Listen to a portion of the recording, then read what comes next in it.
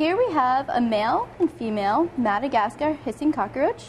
Their scientific name is portentosa.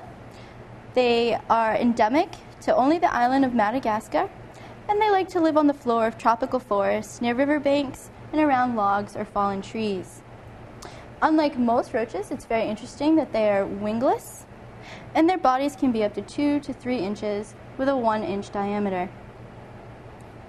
You can tell the male apart from the female as he possesses these antler-like horns.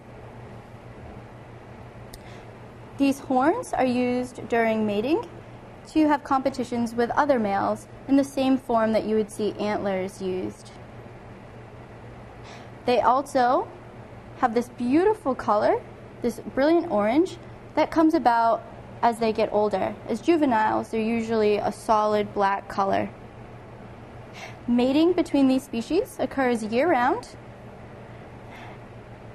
and the female, when she's ready to attract a mate, will give off a scent that lets him know that she's ready to mate.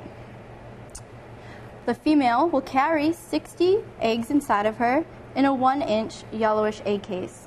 When they are ready and developed after about 60 days, they will hatch and she will give live birth.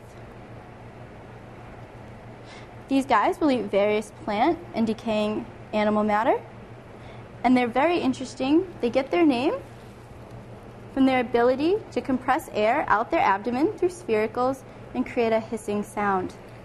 They also, when they feel threatened, they will hiss, but they will also spit as well.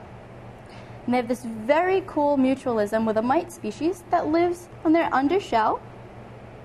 The mite species keeps them clean, and they also eat the food that the roaches eat.